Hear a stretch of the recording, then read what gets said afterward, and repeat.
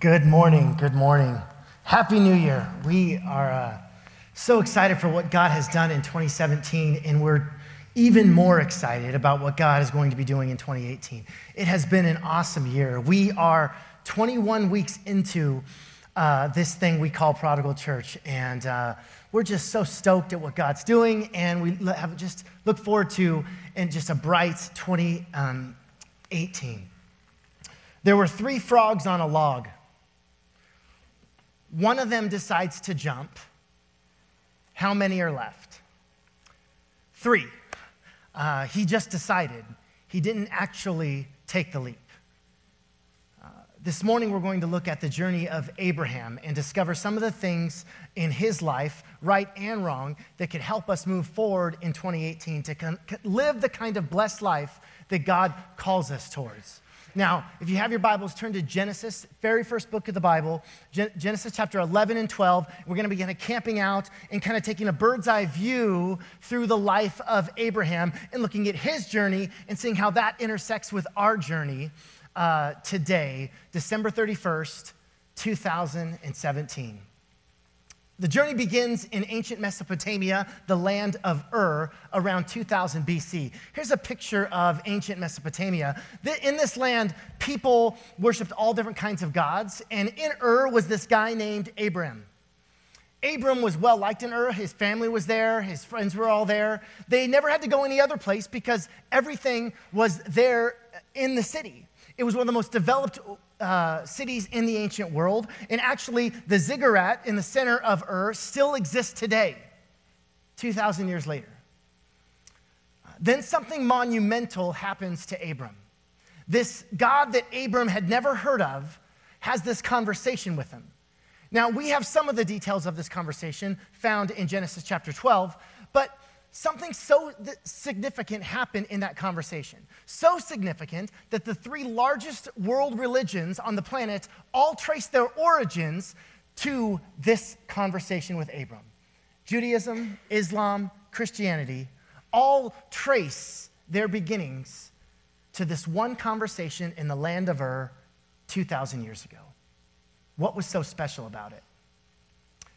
Genesis chapter 12, verse 1, it'll be on the screens. The Lord had said to Abram, "Leave your country, your people, and your father's household, and go to the land I will show you. I will make you into a great nation, and I will bless you. I will make your name great, and you will be a blessing. I will bless those who bless you, and whoever curses you, I will curse. And all of the peoples on earth will be blessed through you." Here's this pagan worshiping guy, and he has this amazing supernatural encounter with the divine and calls him to be a blessing to all nations. It's just unbelievable that God would speak to this small person. But the same call that God placed on Abram's life 2,000 years ago is the same call that he places on our lives as well. God has called every one of us to be a blessing to everyone. Be a blessing not only to the nations, but to our families, to our communities, to our coworkers, and even to our enemies. If you want 2008 to be the year of blessing, then it starts with you being a blessing to others. And that's point number 1 in your notes. Be a blessing to others. We love the part of the Abrahamic covenant that I will bless you. When God says that, we're like, yes, amen. I'm writing that down. God's going to bless me. That means finances. That means kids. That means, stunning good looks, etc. The second part, though, is just as important. I will bless you to be a blessing. And whenever the nation of Israel is thriving, it's when they're also being a blessing. But when they just get focused on that one thing, oh, God's going to bless us, and they lose track of blessing others, they get taken on a different route.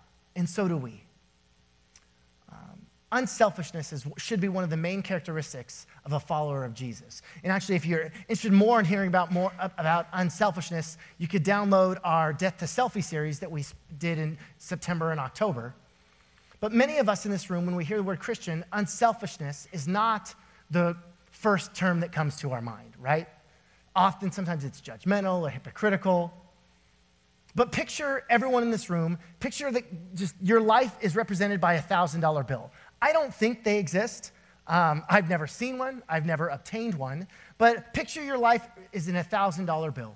And we think that the way we give our life to God is just that one prayer, that one day when we were 16 or when we were 12, and we laid the $1,000 before God. We gave him our life. I don't think that's the way it works. If we as believers want to give our lives to God, I don't think it's a one-time thing. I think God invites us to go to the bank and to exchange that $1,000 for quarters. And so you've just got wheelbarrows full of quarters. And so you give to a needy child and you pay for a scholarship for their camp and you deposit a quarter. You love your spouse sacrificially and there's another quarter. You spend time with that employee that's really hard to love, another 25 cents. And so you give God 25 cents here and 50 cents there. And you serve your spouse and your kids. You sacrifice your daily desires to be a blessing to others. Giving your life to Jesus isn't a one-time thing that you did on church one Sunday. It's an everyday thing that we do when we serve one another in love. That's giving our life to God. So God makes this covenant with Abram. And it's actually, the theological term is called the Abrahamic covenant. It's one of the most important passages of Scripture, but we're going to breeze right past it and look at Abraham's response. Go back a chapter. It says this in 11:31. Terah took his son Abram, his grandson Lot, son of Haran, and his daughter-in-law Sarai, the wife of his son Abram, and together they set out from Ur of the Chaldeans to go to Canaan. But when they came to Haran, they settled there. They settled there. The land of promise was in Canaan, but they get to Haran and they settle there. Point number 2 on your notes is this. If you want to be a blessing in the year 2018, don't settle there. For many of us in this room, God's called us to some amazing places, but somewhere along the lines, we've settled there, right? He's called us, we know it, and we begin the journey, but somewhere along the way, we've settled there. I once heard it said this, that you can't steer a parked car.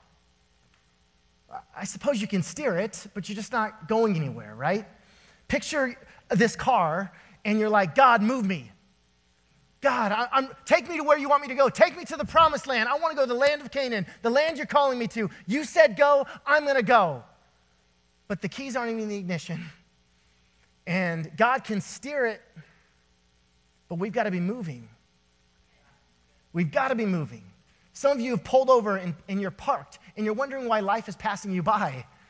Journey requires movement. We have to move for God to steer us and take us where he wants us to go. That's why Jesus says, follow me. He never says, stay right there. It's always a movement. It's always moving forward.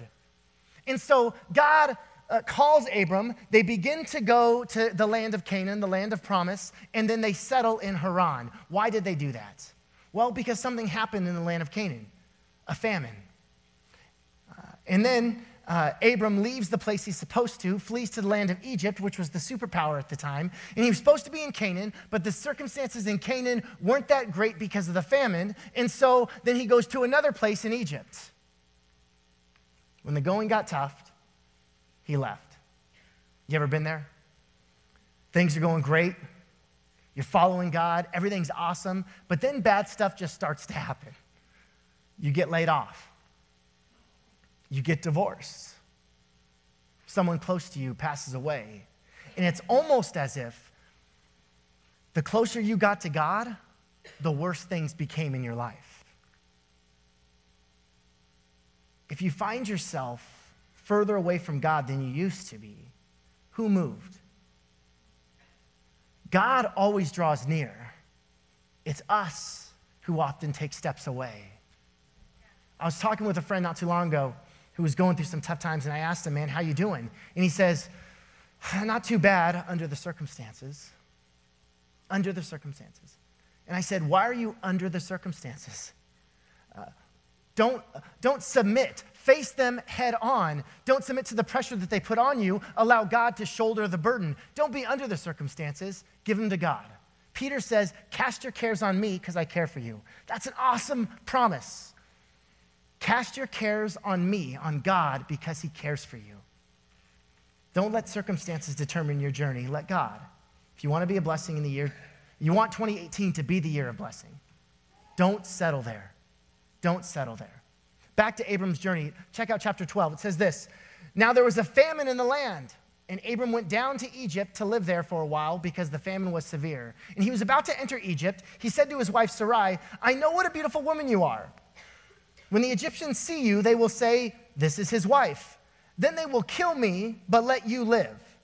So say you're my sister, so that I will be treated well for your sake, and my life will be spared because of you. When Abram came to Egypt, the Egyptians saw that she was a very beautiful woman. And when Pharaoh's officials saw her, they praised her to Pharaoh, and she was taken into his palace. He treated Abram well for her sake, and Abram acquired sheep, cattle, male and female donkeys, men servants and maid servants and camels. Did Abram just let somebody else have sex with his wife? Because that's what the Bible says here. What? This is Father Abraham had many sons. Many sons had Father Abraham. I am one of them, and so are you, so let's all praise the Lord. This is the father of our faith. And dude just messed up big time, right? You don't do that. Oh, she's my sister. There you go. That's messed up. This guy is no better than me, and he's no better than you. If I were God, I'd say, that's it, Abe. I gave you a fair shot. You blew it there in Egypt, so you're done. Somebody else I'll make into a father of many nations. Abraham was an extremely flawed human. So are you. So am I. We have big sins. We don't just have job interview sins. And you know what I mean when I say job interview sins, right? You know, when you go into a job interview and they ask you, tell me what your greatest weakness is, and then you say something dumb like, well, I care too much about people. Or, I work too hard. Or, sometimes I'm too much of a team player. Job interview sins.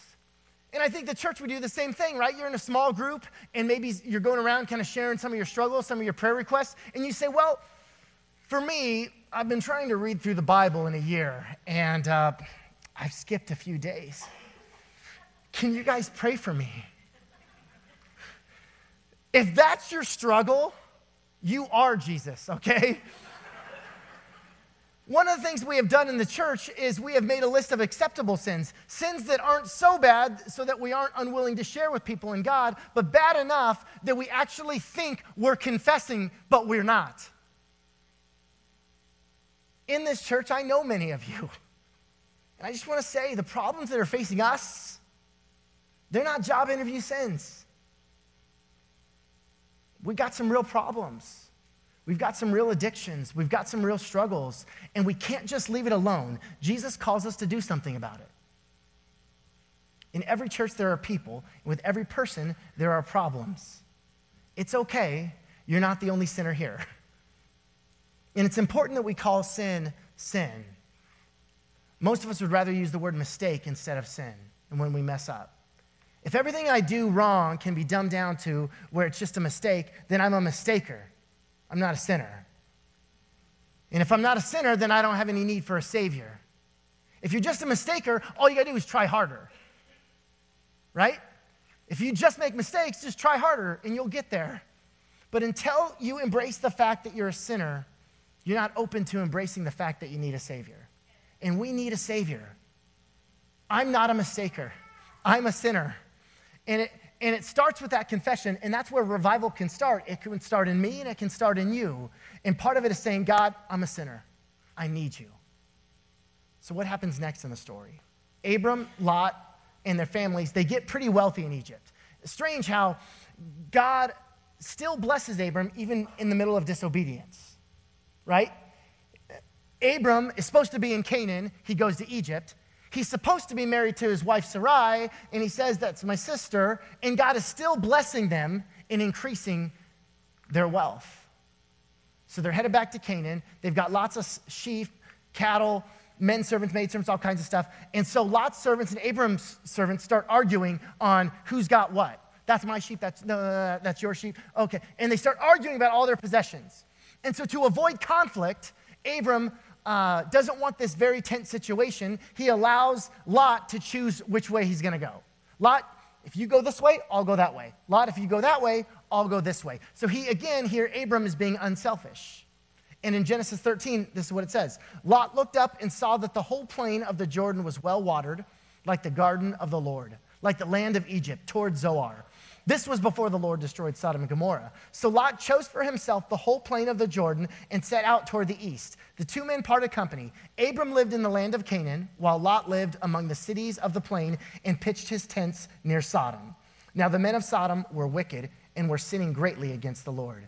So Lot chose to pitch his tents near Sodom. Sodom was known for immorality, murder, crazy sex stuff, injustice, wickedness, not welcoming of strangers. When we think of Sodom, we think of, oh, that's that horrible, bad sex place. But actually, Ezekiel tells us what Sodom was condemned for, and it was because of injustice to the poor, not because of any crazy other sin.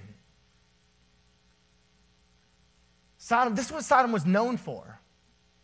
But Sodom was the better agricultural choice. And Lot, being as shallow as he was, that's what he chose. He couldn't help to choose what was better materially, regardless of the company he'd have to keep.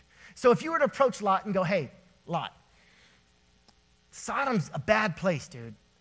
You probably shouldn't be there. Lot would then say, well, that's why I'm not there. I'm near Sodom. I'm not in Sodom. There's always an excuse, right? There's always a justification, even with our own struggles. And not only that, we often point the finger at other people rather than pointing to ourselves. What's the phrase? Every time you point your finger at someone else, you've got 4 pointing back at yourself, which doesn't make any sense, right? Like, picture yourself pointing at someone, and you've only got 3 here that are pointing back at yourself. Unless you've got that weird thumb it doesn't work. Phrase doesn't make sense. I remember in high school, I got up to leave early one morning for a meeting, and it was still dark outside, and I always parked in the same spot. I always parked my truck on the left side of the house, all the way up on the driveway so I could just back right out. And so I get up one morning, and I'm a little bit groggy from not sleeping very well, and I switch on the heater, put in a cassette tape. I rocked those in high school. And I put it in reverse, and as soon as I back it up in reverse, crash. And I'm like, what just happened? Unbeknownst to me, and I feel good that I used the word unbeknownst in a correct manner. Unbeknownst to me, my sister, who had got home later than me the night before, decided, I'm just going to park behind John, and he doesn't know. And so she parks her Honda Civic right behind my car, my truck. I back up, crash into her Civic. Now I'm livid, right? Because it's her fault, right? So I go into her room. She's still sleeping. And I go, what are you doing? You parked behind my truck. Why did you park there instead? Never mind the fact that a general rule of thumb when you're driving is to look where you're going and to not run into parked things. It was her fault. Somehow it's her fault. We love to divert blame and blame other people. Have you ever been like washing a dish or something in the kitchen and you're holding food, and then you back up, and then you run into someone and food spills everywhere, and then you go, what are you doing? Why were you standing right there? Totally. Sinners like me. That's not a mistake. That's sin, okay? You're the one who spilt, but it's their fault. We do this all the time with our own shortcomings. It's not my fault I got angry, yelled, cussed, lost my temper. They're the ones driving me crazy. Been there? It's not my fault that this relationship is over. They're the ones that won't apologize. They're the ones who haven't asked for forgiveness yet. It's not my fault that I'm looking for romance elsewhere. She's the one not being intimate with me. We use all kinds of justifications for our own selfishness. Some fraternity members put Limburger cheese very gently on their brother's mustache while he slept. He woke up an hour later and said, this room stinks. He walked in the hall, says, this room stinks. This hall stinks. Walks down to the living room. He declares to everybody loudly, this living room stinks. Can't find the source of the smell, kicks down the front door, takes a big whiff outside and says, the whole world stinks. And the real problem was right under his nose the whole time. That's us, right? That's us with our own sin. It's a slippery slope. When we fall away from God, it's very often not a fall, it's a slide, right? Look at Lot. It'll be on the screens. Lot looked towards Sodom first. Then he pitched his tents near Sodom. In Genesis 14, we find that Lot is now living in Sodom. And in Genesis 19, he sat at the gate of Sodom, which meant he was a judge or a leader of the city. It started with looking towards Sodom. Then he was near it. Then he was in it. Then he was leading it. Has this been your experience in life as well sometimes? Do you see the downward spiral? If you want 2018 to be the year of blessing, get honest with God and get honest with yourself. Get honest with God, get honest with yourself. Abram ends up rescuing Lot from the destruction of Sodom. And we pick up the story in Genesis 20 when Abram is 99 years old, okay? And God speaks to him again supernaturally. Surely now, being 99, Abraham won't make the same mistakes that he did in the past. Genesis chapter 20, verse 1. Now Abraham moved on from there in the region of the Negev and lived between Kadesh and Shur. For a while he stayed at Gerar. And there Abraham said of his wife, she is my sister. Then Abimelech, king of Gerar, sent for Sarah and took her. But God came to Abimelech in a dream one night and said to him, you are as good as dead because of the woman you have taken. She is a married woman. Did Abraham just say to somebody else that she's his sister? Abraham, Father Abe, come on, buddy. Fool me once, shame on me, right? What is happening? He makes the same mistake twice. You ever been there? God, I'll never do this again. God, I learned my lesson. I am never going to do that thing again. And what do we end up doing not long after? Lord, I hate this sin or I hate this struggle in my life. I'll never do it. That's Abraham. And he encountered God supernaturally in the chapters before. We think, oh, if I encountered God supernaturally, like if God spoke to me, if I said to this alarm clock, God, just lift the alarm clock real quick, just move it up real quick. I know you're real, supernatural encounter, and then I'll follow you forever. Abraham got that. He got these divine supernatural encounters, and he still goes back to the same mistakes that plagued him years before. Why do we go back to them? Why do we continue to do the things that hurt us? There's a pastor on the radio show, takes calls from different people. And the caller said, hey, excuse me, pastor, you don't know me, but I'm calling you to pray for something. I've asked my pastor, but he won't do it. Then he paused for a moment, rambled for a couple of minutes, and then he got to the point of his phone call. He says, I know that you, pastor, are a man of prayer. I've heard you talk about it on the radio. It seems like you really care for people. Will you help us?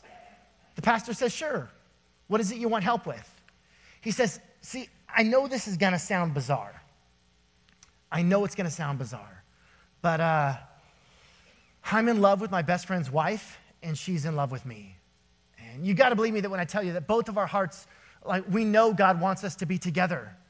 We know and we desperately want to be married to one another. Will you pray that God will give us to each other and that our church could accept us? And the rebuke was just coming right to the pastor's mind. He's getting ready to say it on air, a rebuke on this guy. But he just realized, man, if this guy's pastor couldn't talk any sense into him, what makes him think he can convince him over the radio? So the pastor didn't need to chastise him on the radio. He needed to pray for him on air. So the pastor prayed silently for a moment, asked the Spirit, what do you want me to do? And the pastor said, sure, I'll be glad to pray for you. I just need your names. The man said, I'm Gene. She's Gloria. My best friend, his name is Mark. And he says, okay, Gene, let's pray. God, you know Gene's heart. You know his desire for Gloria. He says, they want to be married. They want him to take the place of her husband instead of Mark. And so, God, I pray that you would kill Mark. And the guy says, whoa, what are you doing? The pastor responds calmly, I'm asking to make it possible for you to be with Gloria as your wife. I'm doing just what you asked me to do. But Mark is my best friend. I don't want him dead. Don't you have any compassion? And he says, me? Compassion? You want to sleep with your best friend's wife. Do you know what that would do to him? Do you know what that betrayal would cost him? Do you know the pain and heartache and brokenness that would cause for your best friends? If he's dead, he's in heaven. The pastor didn't have time to finish the conversation as the man hung up. See, we often want supernatural intervention for our temptations and some kind of justification. But God has already given us the capacity to play it forward. Play it forward. Is this decision going to lead to more love and goodness and mercy and compassion in my life? Or is it going to lead to hatred, discord, pain? Realize whatever the sin is, it's not going to work out in the end. Justifications don't work. It's our flesh that's trying to justify. That's what sin does. It disrupts our relationships. It brings pain, not love. Listen, you are not a prisoner of your sin. Jesus can free us. Leave it today. Jesus will free you. It won't be easy to let it go, but many of us have been in prisons for so long. Jesus can break those chains. How? Sunday school answer. Jesus. I want to invite Macy and the worship band up as I close with this. A man once bought one of Whistler's famous paintings that the great artist had made, and he had difficulty finding the right place to put it in his home. And the artist agreed to help, and so he brought Whistler himself to the home, and then they walked around, placing it in different places throughout the house, trying to figure out where's the right place for this masterpiece. Finally, Whistler said, "You're going about it all wrong. What you need to do is move all the furniture out, hang the picture where you want it, and then arrange all the furniture in relationship to the picture." And this morning, the Spirit of God is giving us a similar message. He doesn't want to be added to your already busy life. He wants to be first. He wants you to let him come in and help you arrange everything else around him. That's how we overcome our sin, not by trying harder, not by saying I won't do it, but by being more filled with Jesus, allowing him to give us the strength, not relying on our own strength. You will never overcome your failures or shortcomings by trying harder, but by rather centering yourself in Jesus. 2018, how are you going to live? There were 3 frogs on a log. One of them decided to jump. How many are left on the log? Have you decided to follow Jesus? Or will you make the leap to truly follow him in 2018? God, I pray in Jesus' name that 2018 would be the year of blessing, the year of blessing others, the year of getting honest with ourselves, the year of not settling there. God, I pray for those who have settled there, and I pray for more of your blessings, more of your love, more of your mercy, more of your compassion. God, we pray that you bless their homes, bless their families. As they give themselves away in sacrificial love to the world, they model what you did for us 2,000 years ago. God, we pray that 2018 would be the year that we stop doing that one thing. And even now, as we pray, the Spirit of the living God is stirring up inside of us what that one thing might be, what God is calling us to give up. Call it a New Year's resolution. Call it whatever you want. It's the beginning of revival. It's the beginning of a new life in Jesus, where I'm not placing him in a certain spot, but rather I'm placing myself in a certain spot in relation to him. He's the center. And so God, help us to live that way in Jesus' name. Amen. Would you stand together as we sing this song, "Oh, Come to the Altar"? Now, we don't have an altar here. We have a stage. We have a theater. But even symbolically, if you feel there's something the Lord is calling you to leave, feel free to come up. Feel free to stay where you are and just kind of lay it before God. Cast your cares on him because he cares for us. Jesus, solidify that in our spirit right now, in our lives. Let 2018 be the year of blessing. In Jesus' name, amen. Are you hurting and broken within? Overwhelmed by the weight of your sin? Jesus is calling. Have you come to the end of yourself? Do you thirst for a drink from the well? Jesus is calling. Oh, come to the altar. The Father's arms are open wide. Forgiveness was bought with the precious blood of Jesus Christ.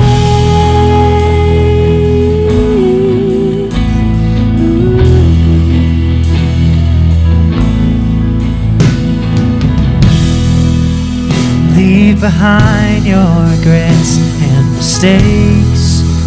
Come the day, there's no reason to wait. Jesus is calling.